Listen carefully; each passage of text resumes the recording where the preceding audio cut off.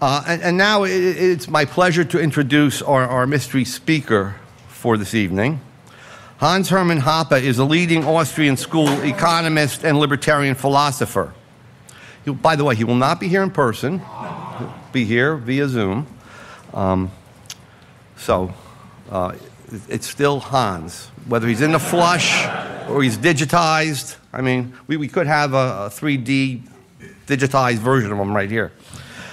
He's Professor Emeritus of Economics at UNLV, Distinguished Senior Fellow at the Mises Institute, founder and president of the Property and Freedom Society, and former editor of the Journal of Libertarian Studies.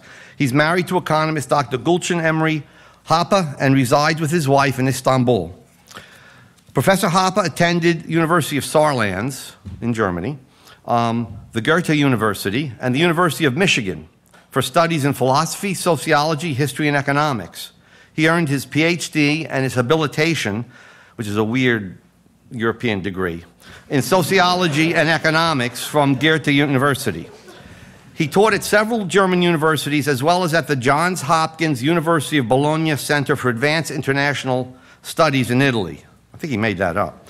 In 1986, he moved from Germany to the United States to study under Murray Rothbard. He remained a close associate of Rothbard's until the latter's death in 1995. In addition to 3 German-language books, Professor Hoppe is the author of A Theory of Socialism and Capitalism, The Economics and Ethics of Private Property, Economic Science and the Austrian Method, Democracy, the God That Failed, and boy, did it. The Great Fiction, Property, Economy, Society, and the Politics of Decline, and A Short History of Man, Progress and Decline, as well as numerous articles on philosophy, economics, and the social sciences in both popular and peer-reviewed journals. Professor Hoppe will speak to us this evening on Reflections on Method on the Proper Study of Man. All right, thank you. I am speaking tonight to you from my emotional home in Austria to you guys at my intellectual home in Auburn. The topic of my speech that I arranged with my old buddy Joe Salerno is reflections on method on the proper study of men. The whole manuscript is rather lengthy, and I produced a very much shortened version, which might still strike you as rather long. The full version you will see most likely sometime in October. But let me start. We can apply the same methods used for the study of stones, plants, and animals also for the study of men. We consider and treat men as a physical object like a stone that can be measured in terms of weight, height, volume, mass, density, temperature, shape, and so on. And that is located and moving around in time and space. As well, like plants, man is an organism with a metabolism. He grows, lives, reproduces, and dies. And like animals, man is a self-propelling body, equipped with sensory organs and in search of food and sex. There's nothing wrong with such naturalism, because just as stones, plants, and animals, man is indeed a part of nature, and as such shares some commonalities with all other parts. In fact, as in particular the success of physiology and medicine demonstrates, the study of man as a natural, nature-given object is not only possible, but of eminent practical importance. But a naturalistic account of men must fail to capture the essence of men, what makes man unique and distinguishes him from all other things, from stones, plants, and animals. Indeed, any such description would fail in the same way as a description of a painting or a piece of music in terms of physics, chemistry, and so on, would fail to capture the essence of the painting as a painting and the music as music. Still, especially among natural scientists, as a show-off of their self-assured role as no-nonsense scientists, the view is quite prominent that such a reduction of men to nothing but nature is both possible and desirable. that everything there can or eventually will be known about men is the result of the same methods as applied also to stones, plants, and animals. We may not be all that successful in this endeavor at the moment, but that is the only way to go.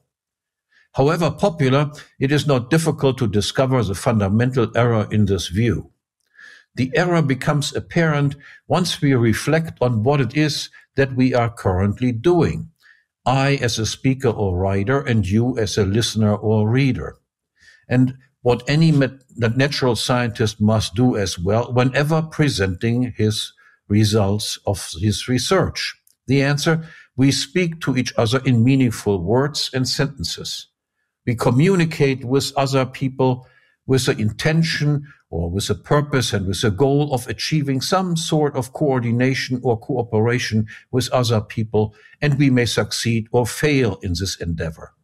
To be sure, we can give a naturalistic account of some aspects of the phenomenon of communication in the same way as we can give a naturalistic account of a painting or a piece of music. There are vocal cords, sounds, scribbles on paper, brain activities, bodily movements, and so on involved. But there is nothing to be found in any such naturalistic account that would allow us to conclude that these movements, sounds, scribbles, sounds, nerves, and so forth have any meaning or purpose and are used by a speaker or writer as means of communication, whether successfully or not, with some other people. In nature and in natural evolution, there is nothing purposeful, meaningful, true, false, successful, or unsuccessful. Nature has no purpose. Nature and the laws of nature are what they are, and they work the way they do, unchangingly and unfailingly. Death and dying are not a refutation of some natural law. They are just as much natural events as life and living. As well, plants and animals do not intend to survive and help reproduce their species. They simply do or they don't. The survival and the extinction of some plant or animal species are both natural events, to be explained in naturalistic terms. Survival is not the result of some successful planning, nor does extinction indicate some faulty planning. In all of nature, there is no planning, things simply happen. Only we, men, have purposes in dealing with nature, including other men. Only we transform nature-given materials purposefully into artifacts and use such artifacts as means for the attainment of further purposes. Only we use words and non-verbal symbols as means, hence meaningful sounds or signs, to effect some definite response from or in other persons. And only of man-made materials and artifacts then can it be said to be right or wrong, successful or failing, given a human purpose. And only of man-made words and sentences as means for the purpose of interpersonal communication can it be said to be meaningful and understood or not, successful or not, and true, false, or indeterminate. Accordingly, every natural scientist, whether biologist, physiologist, chemist, geneticist, neurologist, who claims that men can be reduced to nothing but nature, becomes entangled in a contradiction. With this, we have already reached several important philosophical insights. For one, with language, we have identified the necessary starting point of all philosophizing. We cannot philosophize without being able to speak and write and to listen and read. Indeed, this cannot be denied at pain of contradiction, because the denial itself would have to come in the form of words and sentences. Hence, we have reached here a first insight about men to be considered a priori true. Moreover, language serves the purpose of interpersonal coordination and cooperation, and for that purpose it must be a common and public language. And in fact, it is learned by little people, babies, who first cannot act and speak at all, in cooperation and interaction with grown-up people. Indeed, man develops into a self-conscious individual, a persona, only in cooperation with other persons through a process of socialization. Further, we recognize that instead of a pan-naturalistic methodology, we have to accept a dualism that must be adopted from the outset in the study of men, a methodological dualism. While all methods applicable to stones, plants, and animals are also applicable to men, not all methods applicable to men are also applicable to stones, plants, and animals. We can speak in common words with other persons to coordinate our conduct. We know why we do or say what we are doing or saying, and we know how to find out why other people say and do what they are. As well, we know how to find out whether or not we have understood or come to an agreement with others. And whatever we do or say is ascribed or imputed to whoever did or said it, and this person is then held to be accountable and responsible for what he did or said. None of this is true of stones, plants, or animals, notwithstanding some protestations from certain animal friends. We can speak to stones, plants, or animals as much and as long as we want, of course, but we cannot communicate with them. Moreover, as possibly the most important insight implied in what I have said so far, in the fact that philosophizing must begin with speaking in a common language, the relationship between speaking or language and acting and action is in need of further explication. All speaking and communicating is an action, but not all action is communicating. As all action, communication is a motivated, purposeful activity. It aims at an anticipated goal. It expresses, as all actions, an actor's value judgment and reveals his preference. The actor values the goal aimed at, and he prefers to bring about the goal rather than another one. Like any other activity, then, speaking and communicating also involves opportunity costs. A person can also use his body time for other things except talking, writing, listening, or reading. But not all action is communication. In fact, as just mentioned, communicating with other persons has opportunity costs. Matters are different from person to person, of course, but typically far more time is spent in our daily activities doing things silently, doing things with non-persons rather than talking. Indeed, even the purpose of communicative actions, of our words directed at others, is often not to have some sort of conversation with someone else, but instead to give or receive practical instructions on how to do certain things quietly and in silence in one's material surroundings.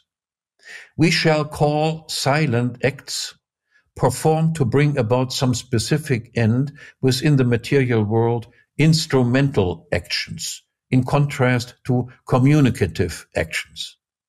Instrumental actions are the foundation of our entire material civilization.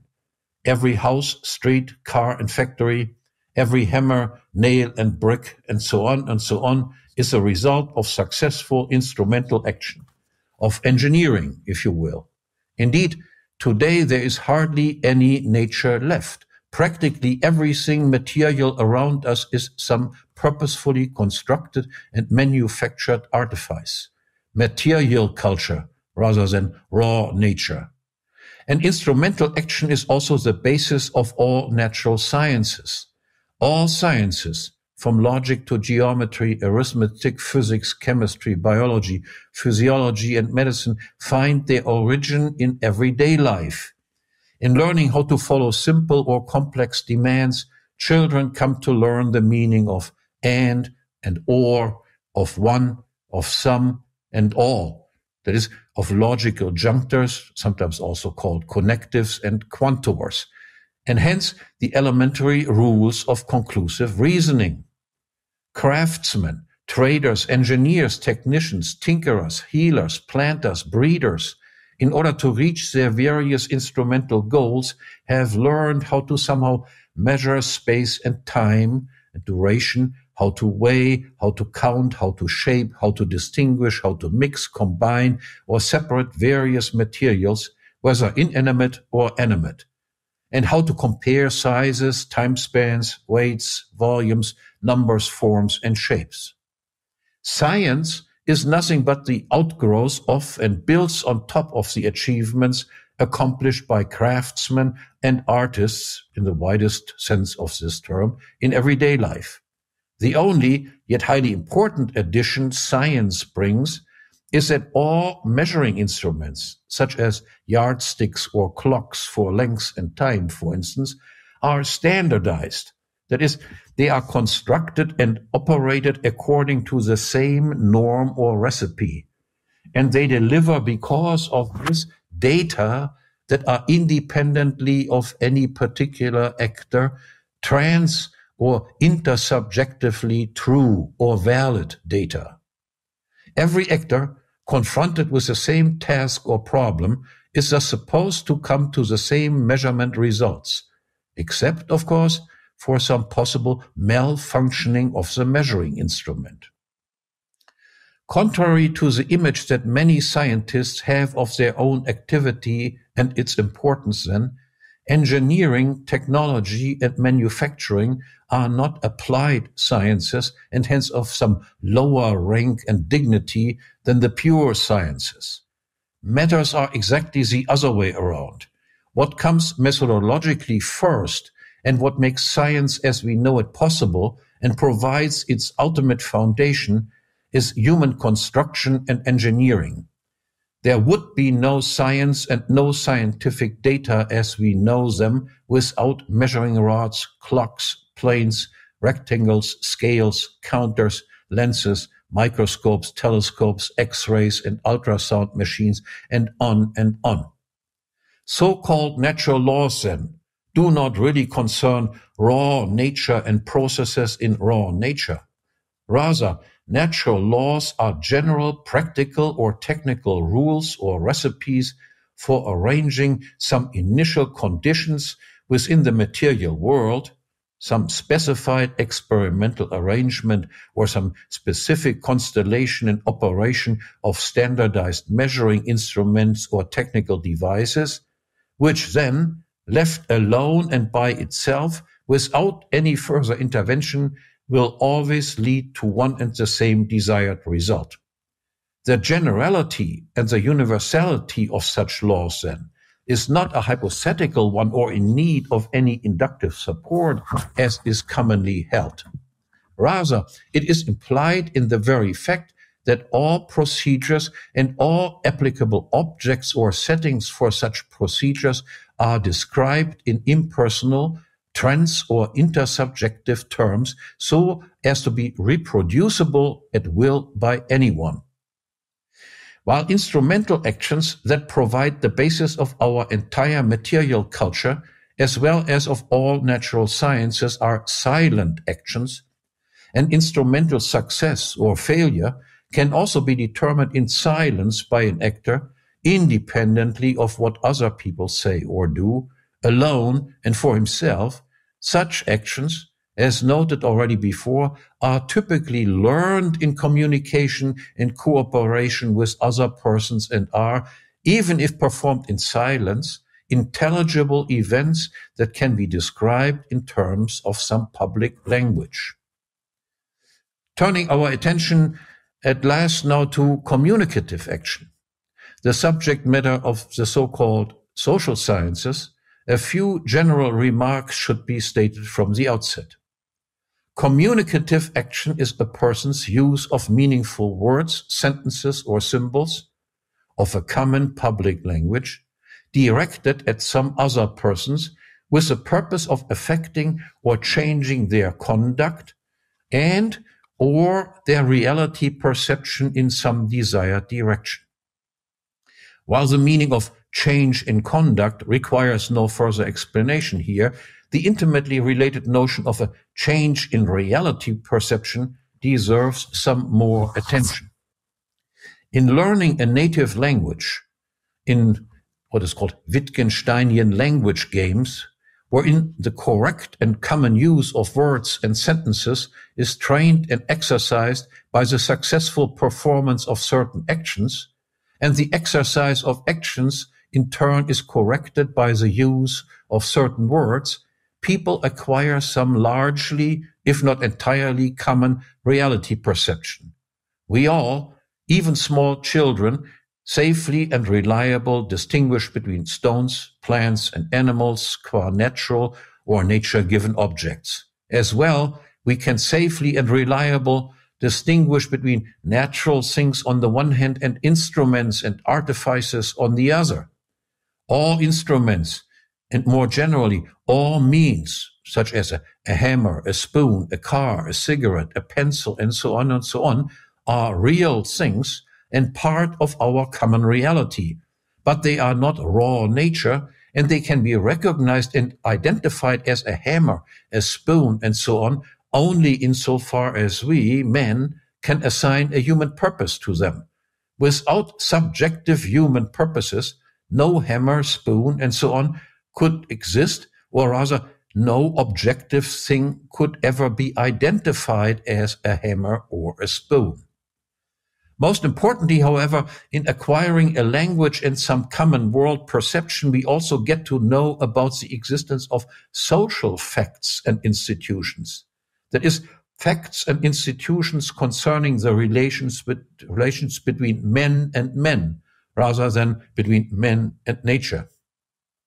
The most fundamental social institution, of course, being a common language itself, as a means of communicating and coordinating one's actions with those of other persons.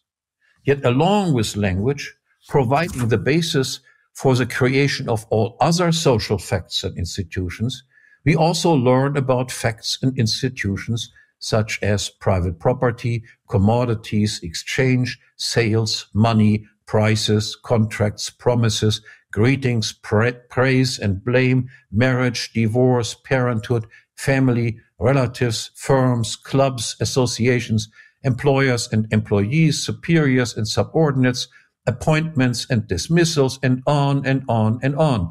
All of these facts and institutions also have some expression or trace in the material world, just as meaning of words have some material physical carrier aspect. But just as for meaningful words, none of these facts and institutions are part of reality in the same way as are raw nature or material instruments part of reality. Rather, the meaning of words, as the meaning of words, all these relationships concern, define, constitute, or regulate interpersonal relationships, and they would all disappear from reality if there were no community of communicating and cooperating men. More precisely then, we can determine language now as a means of talking to other persons in order to coordinate our actions within a common reality. That is, a reality perceived in largely, if not entirely, identical terms, made up of raw nature, of manufactured things and instruments, as well as of social facts and institutions, most importantly, the institution of property, that is, of determining mine and thine. Now, looking more closely at communicative actions, we immediately notice that interpersonal communication can have a great variety of purposes and a correspondingly great variety of success and of failure. My own purpose here, in this endeavor, for instance, is to present an intelligible sequence of arguments that can, in principle, be followed, rethought, and recapitulated independently by everyone, so as to bring about a common reality perception regarding a certain subject matter, here the subject of men. Yet time is scarce and every action has its opportunity cost, and so most human communication actually serves other purposes than arguing for the truth of some proposition. We use words or meaningful signs to call on someone or draw attention to something. We use words to command, to warn, to ask, to explain, to greet, to apologize, to promise, to offer, to chat, to tell a story or a joke, and for countless other purposes. Accordingly, the success or failure of a communicative action aimed at coordination can take many forms, and yet, in any case, it depends on a twofold accomplishment: the understanding of the speech propositional content and the acceptance of its purpose and modus of proposing it. Coordination is successful if I ask you to bring me a banana and you bring me one, or if I greet you and you greet me back. It is unsuccessful if you don't know the meaning of banana or bring, or the social institution of greeting, and you show me a teddy bear instead, or you respond to my request or my greeting by saying, for instance, I'm 60 years old, indicating that you haven't understood the entire purpose of my speech act. Likewise, coordination is unsuccessful if you understand what I say, but you reject my proposal and reply, for instance, I don't take orders from you, or I have no time, or you simply walk away from me. Moreover, and importantly, unsuccessful coordination or discoordination can take two possible forms or outcomes: simple disappointment or serious conflict. After you disappointingly walked away from my request or did not return my greeting, and my speech act has failed, we both go about our daily business as before, I with the means under my control, and you with the means under your control. That is a case of disappointment. A conflict results if, instead of you bringing me a banana or returning my greetings, which would be successful communication, or walking away from me, which is a disappointing communication, you respond, for example, by taking a book against my protestations out of my hand or pulling my hair. In this case, we clash because we want to employ the very same scarce means, the book or the hair, for incompatible purposes. Because of the scarcity of physical means, only one purpose can be realized and fulfilled. Otherwise, we must clash. The crucial question regarding communicative actions is, and has seemingly been forever, however, whether or not there can be social laws in the same sense of laws as we can speak of natural laws.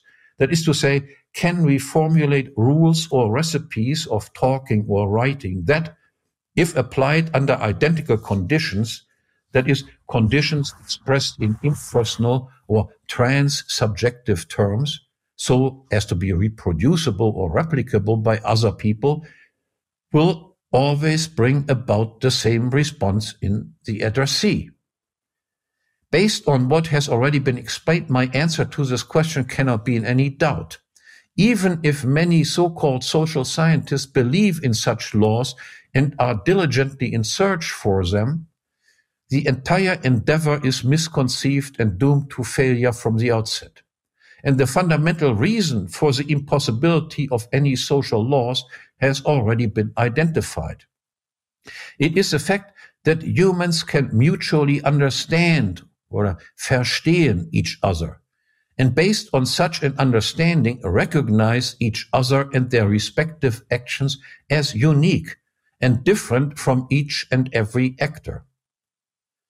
Accordingly, it is impossible for the social scientist to ever do what the natural scientist always, quasi-naturally does.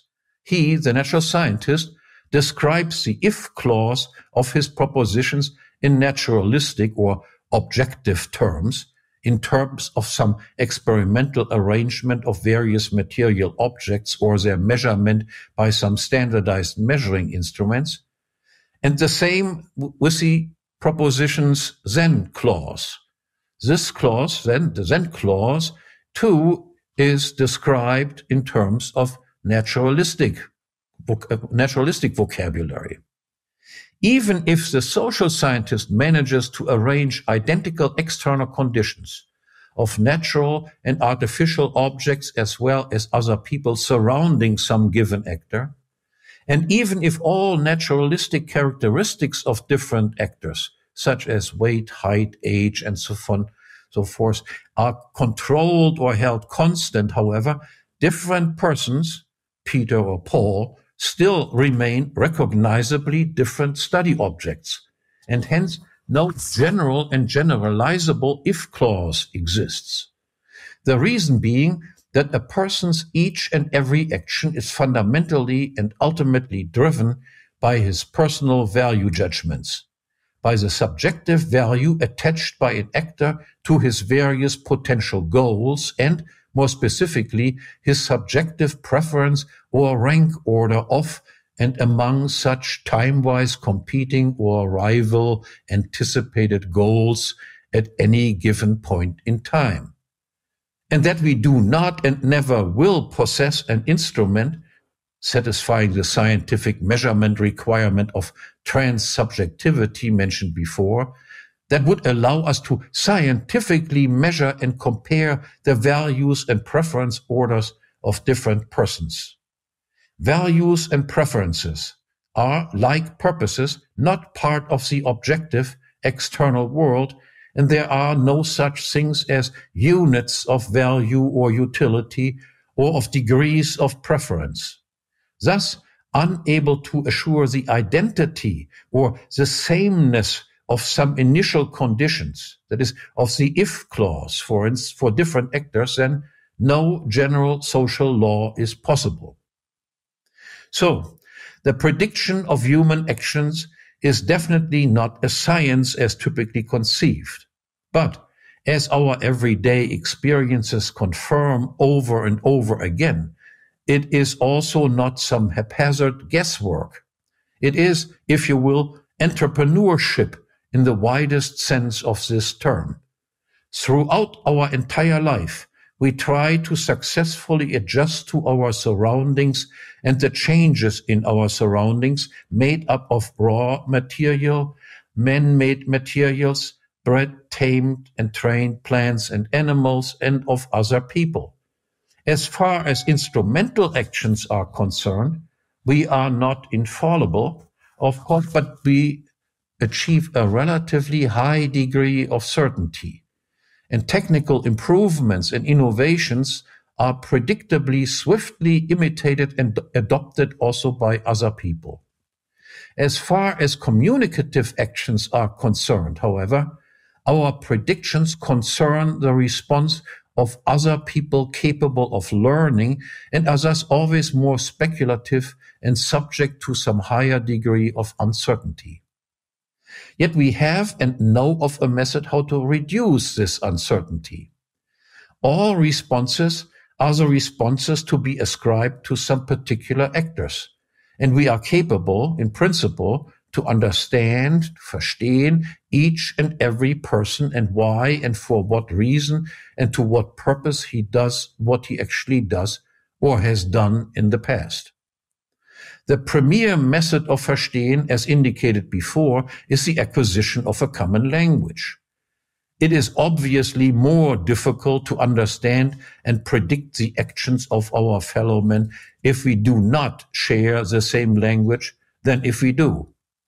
To share a language is to see the world in roughly similar terms, and this significantly helps in making sense of the conduct of other people.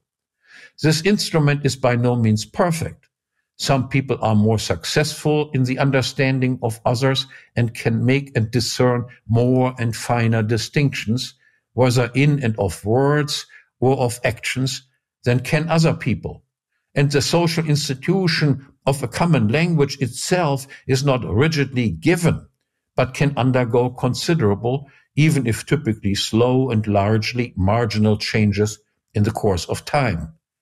But no one can do entirely without language, and even the dullest of person is capable of some basic understanding of others. As well, The repeated understanding oder verstehende observation of and cooperation and communication with some particular persons helps us from the concept to form the concept of a person's character or personality type. Besides the most obvious type of male and female, that of the introvert or the extrovert, the clumsy or the clever, the timid or the daring, the dull and lazy or the curious and ambitious, the hedonist or the acquisitive, the opportunist or the principled type, and so on. These and other personality types are not always razor sharply distinguished from each other, and the character of a person can and may change over time. But for the time being, for the short and intermediate run that may well last forever in some cases, the understanding of another person's character adds some degree of temporary constancy and confidence to our deliberations, because it somewhat delineates a person's likely range of conduct and thus helps us better predict his future actions. Along with the acquisition of a common language, as the second most important social institution comes our understanding of property. Even as little children, we learn to distinguish between mine and thine, between things that belong to me or to my parents and things that belong to others.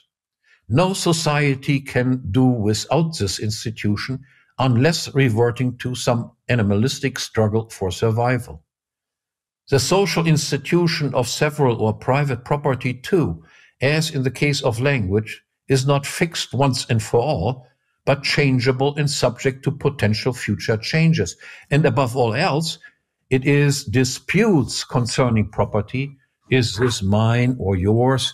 And may or may I not do this with such and such? These things are at the bottom of all conflicts. But in any case, the social institution of property is, if you will, a conservative institution that typically undergoes only slow, gradual, or incremental changes, except for the rare event of some violent revolution.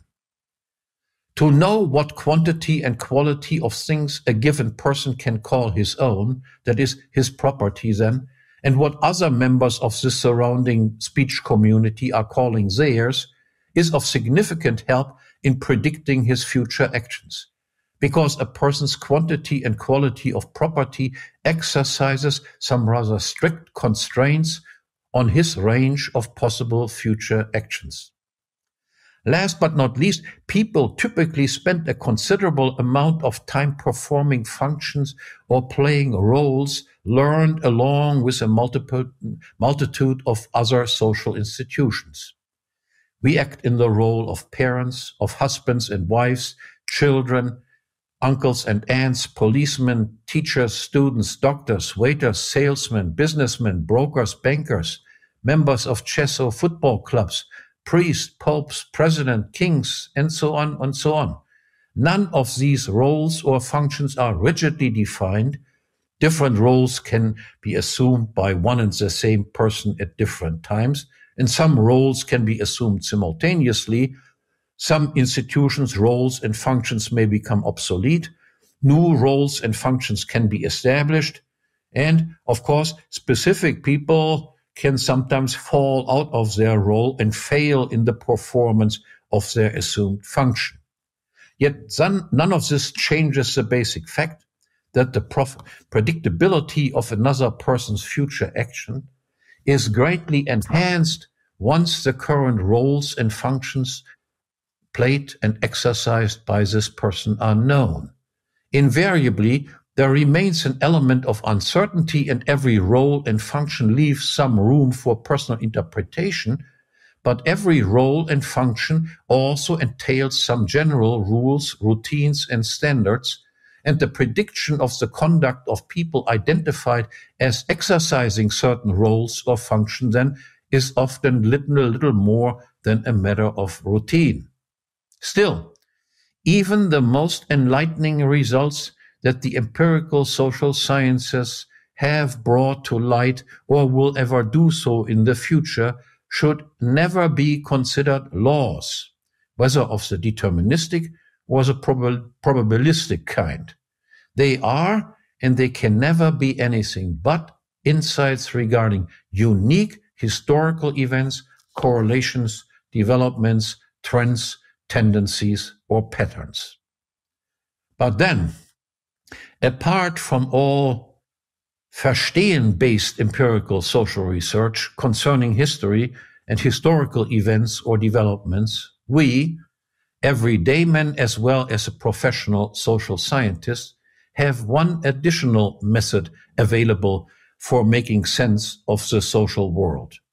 Indeed, a method that can yield knowledge of even greater certainty than that associated with or attributed to any natural law, without claiming infallibility, of course.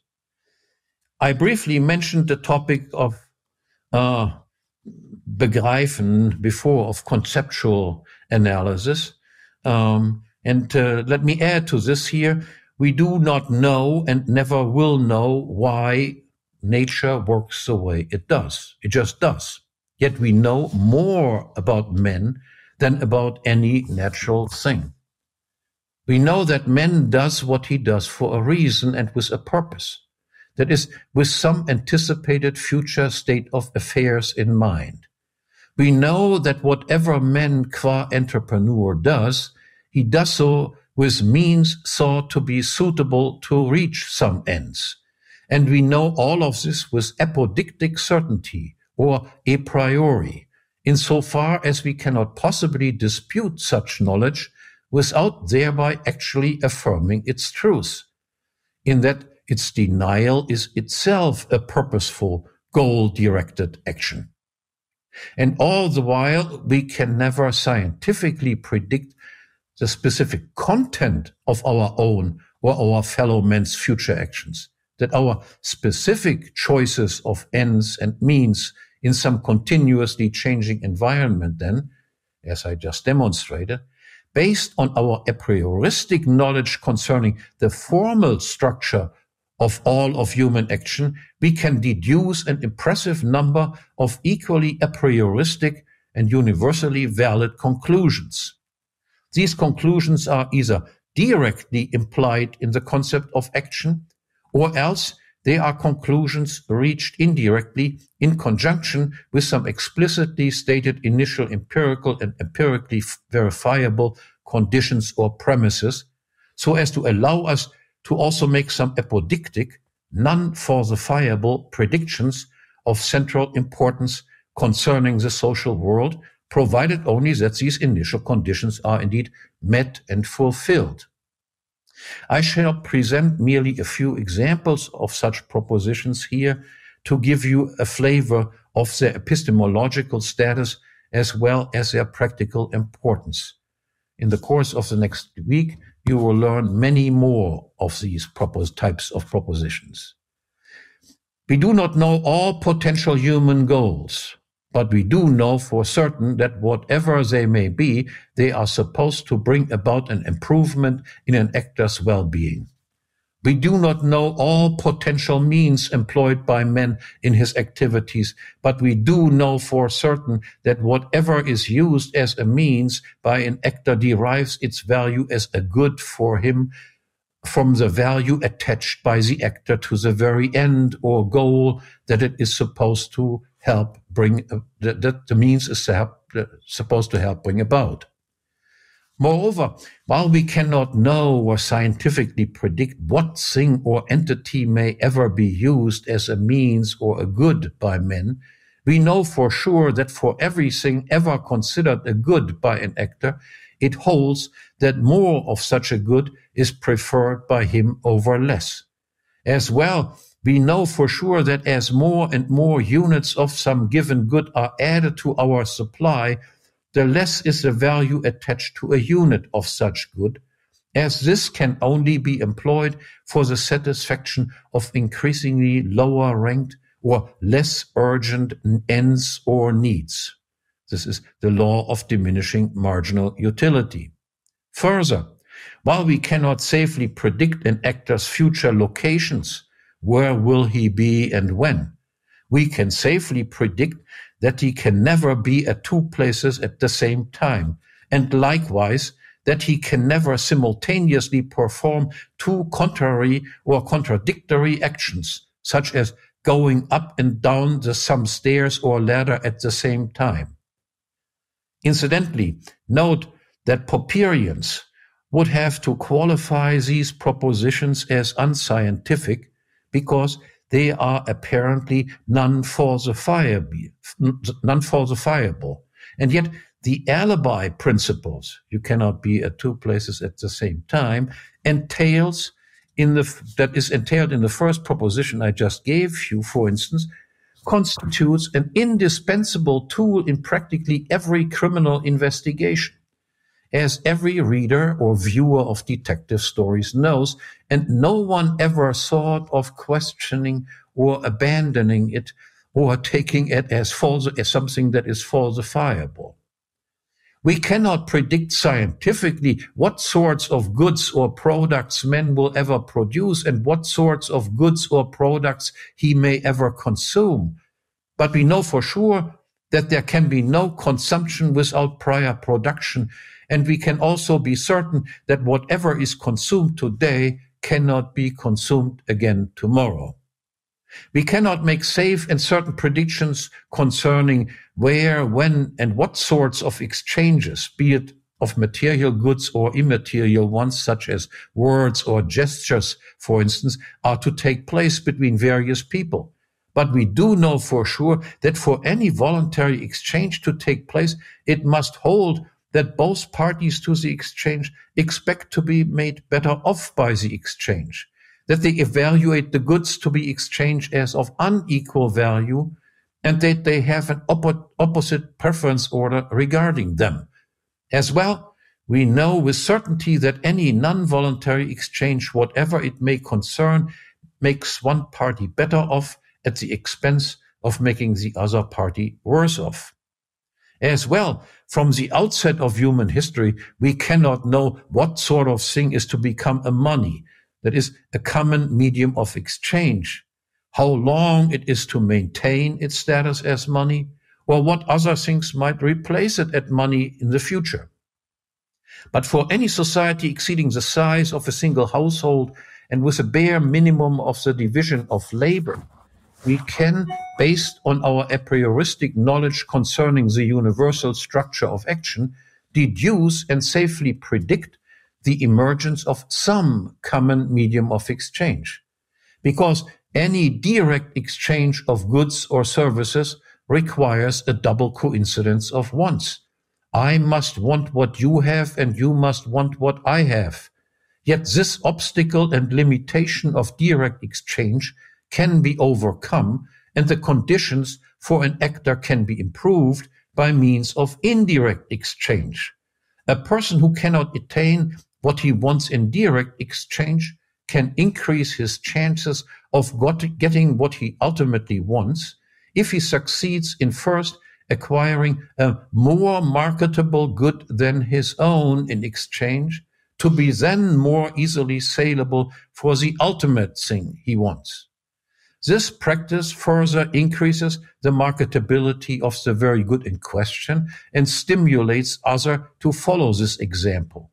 Thus, step by step, via rationally motivated imitation, a common medium of exchange is to emerge, which is called a money, as the most easily saleable and most widely accepted good, and as such clearly to be distinguished in its function from both producer and consumer goods. With money come money prices, price comparisons, and economic calculation. There is nothing to be known with certainty about future money prices paid for this or that, about future price comparisons, or about future business calculations. But again, there are some things that we do know for certain. For instance, if the quantity of money is increased, the purchasing power per money unit is reduced below what it would have been otherwise. An increase in the quantity of money cannot increase overall social wealth, as an increase in producers and consumer goods would and could, but only lead to a redistribution of wealth to the advantage of the money producers. Economic calculation requires that you can compare the input of production with the output of production to determine whether or not less valuable means were transformed into more valuable means as intended. For such a comparison to be possible, there must be money prices for all factors of production as well as for all final goods. Under old-style socialism, with all means of production owned and controlled by one central committee, no input factor prices exist, and hence economic calculation under socialism is impossible. We can also know for sure, via the law of marginal utility, that if the price of some good is increased and everything else is assumed to remain constant, this is the so-called ceteris paribus assumption, then either the same quantity or less will be bought. And if the price is decreased, or for decreased, then either the same quantity or more will be bought. And we know just as surely that prices fixed above market prices, such as minimum wages, for instance, will lead to some unsaleable surpluses, that is, to forced unemployment, whereas prices fixed below market clearing prices, such as rent ceilings, will lead to shortages, to persistent shortages of rental housing. And we know as well with certainty that if any of these predictions happens to fail in some particular case, this would not be because of an error in our logically deduced conclusion, but because the ceteris paribus assumption had not been met in the particular case under consideration, and we would have to look for some significant changes in an actor's empirical circumstances in order to account for the observed anomaly. Indeed, as demonstrated already most strikingly with the example of the alibi principle, no experience or so-called empirical evidence can ever falsify, beat, or trump praxeology and logic. But praxeology and praxeological reasoning can reveal that there is something wrong about some alleged experience or evidence. I could go on and on with further examples of apodictic propositions, that is, of propositions that can be begriffen, conceptually grasped. But I'm quite confident that the short list of examples that I have provided should suffice to demonstrate that they have some distinctly different epistemological status than what is commonly understood as empirically falsifiable hypotheses, and that the popular Popperian view, presented by Karl Popper first in his Logik der Forschung in 1934, of scientific progress as proceeding step by step through the successive falsification of empirical and empirically testable hypotheses gradually into the light, is entirely misconceived. Looking from a methodological point of view at the current state of affairs in the social sciences, including economics then, and that brings me to the end, two major and interrelated confusions can be readily diagnosed. Both ultimately rooted in the typically unquestioning acceptance of some variant of empiricist philosophy amongst most practicing social and nearly all practicing natural scientists. The first confusion concerns the widespread belief that things that can be accomplished in the social sciences, that things can be accomplished in the social sciences that simply cannot be accomplished.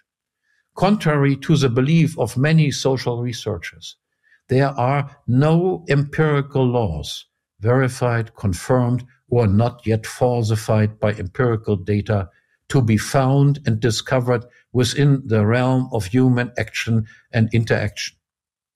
Here, more humility is in order. One's research may still be interesting and relevant, but it is not what it claims to be. It has nothing to do with laws. And the second confusion, widespread in particular among economists, has just been addressed. It is the inability or unwillingness of recognizing the categorical epistemological difference between apodictic, or in Kantian terms, synthetic a priori propositions on the one hand, and empirical or a posteriori propositions on the other hand. As good empiricists who only recognize and only know of empirical laws, apart from mathematics, they are increasingly often busy subjecting propositions that are deductively derived from some a priori true starting point to empirical tests. That is, they test the untestable and they try to falsify the non-falsifiable. And whatever insight may happen to spring from such misguided endeavors, it is always overshadowed by the intellectual damage done and the confusion spread by the blatant category mistake undergirding and committed by people who are engaged in this type of research. With this, I end, and you realize the Mises University is not some sort of kindergarten university. Here we take truth and reasoning seriously. Thank you very much.